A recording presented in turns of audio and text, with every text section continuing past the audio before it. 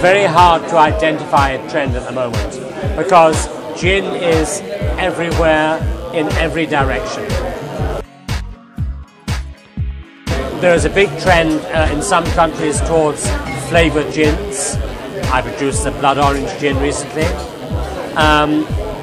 There's a trend towards identifying new botanicals, as I've done in London Garden.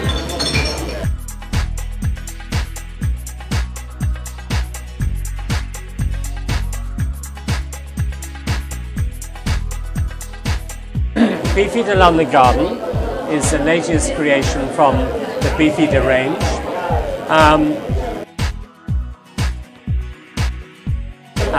The London Garden is a garden in Chelsea in London which was planted many years ago to train apothecaries, to train pharmacists about the medicinal property of plants and herbs, because the old medicines were all based on plants.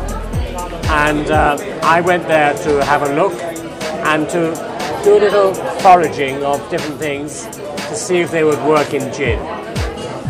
And the two that I came up with are thyme, timo, and lemon, verbena. And they're two very aromatic herbs.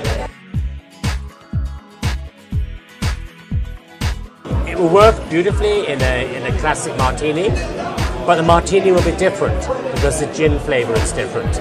And I think that's what excites bartenders, to use things in a different way to excite the customers. Ciao, Ettore di Mr. Planet.